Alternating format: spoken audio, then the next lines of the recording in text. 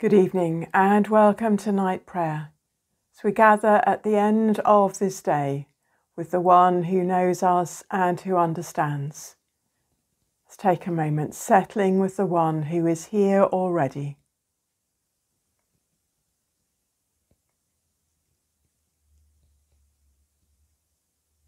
Psalm 46 verse 10.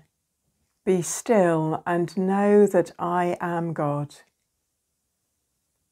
The Lord Almighty grant us a quiet night and a perfect end. Our help is in the name of the Lord, who made heaven and earth. So we pause and reflect on this day, bringing the different elements of it to the one who understands.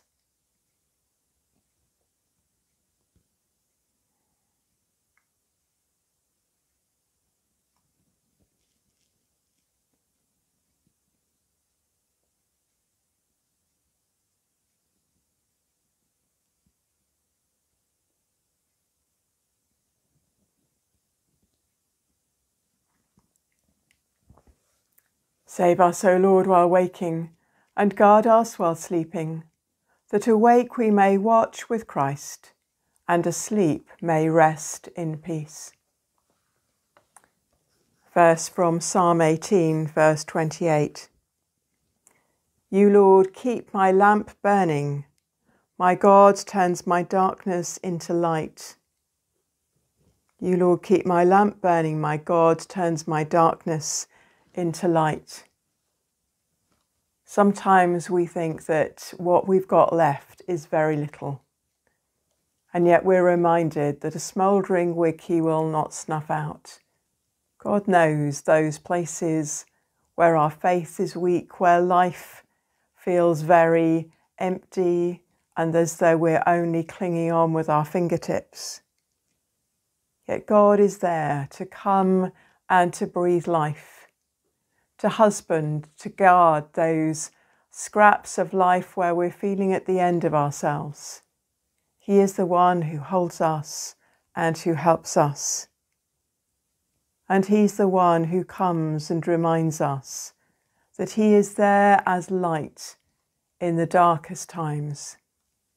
We can look to him and know that he carries us, know that he is so close to us, sometimes so close that we don't see him because our faces are buried right up against him. My God, our God, is the one who brings light into the darkness, who breathes hope when it seems that there is nothing to hope for or in. He is the one who comes and breathes life. Let's pray. Thank you, loving God, that you do bring light into the darkness. Thank you that the darkness that we experience now is not as dark as it would have been without you. And thank you that you lead us in your ways of light to more light. Thank you, loving God. Amen.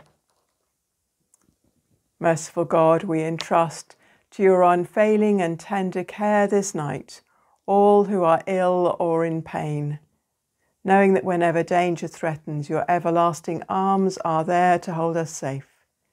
Comfort and heal each one, and restore them to health and strength, through Jesus Christ our Lord. Amen. And we pray as Jesus taught us. Our Father in heaven, hallowed be your name. Your kingdom come, your will be done on earth as in heaven. Give us today our daily bread.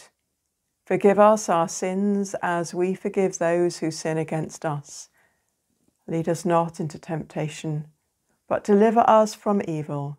For the kingdom, the power, and the glory are yours, now and forever. Amen. In peace we will lie down and sleep, for you alone, Lord, make us dwell in safety. And now may the God of light lighten your darkness, light your path, and assure you of his presence this night and always. Amen. Bless you and sleep well.